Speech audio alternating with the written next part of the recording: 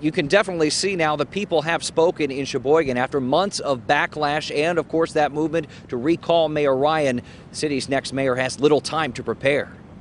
Dancing his way to leadership, Terry Van Akkeren beat incumbent Bob Ryan by nearly 800 votes. Once rallying support in front of City Hall, things have quieted down a bit, and the mayor-elect tells me he's ready to go. I've talked to a few of the aldermen already. We're going to be meeting with them and talk about what's coming up. Less than 2 weeks separate the man from the job. First up, Van Akkeren will tackle a highly contested garbage tax and a casino project in the works for the city. Are you for or against the casino coming to town? You know, I really can't say one word or the other because we don't have all the information yet. Van Akkeren tells me he'll also work to shrink the Common Council and take a proposed pay cut as mayor a year before it's scheduled to take effect. If the duties have changed, I think the salary has to change. We lost. Let's put it that way. Mayor Ryan, still shocked by the loss, is also pressing forward. In Madison today for city business, he told me this week he'll make the most of every minute in office. Been working on several other projects, of which we'll be able to announce another one here in about a week, of a new manufacturer coming to town. It was surprising to me. Many voters are excited to start a new chapter and begin healing the city's image. I'm hoping that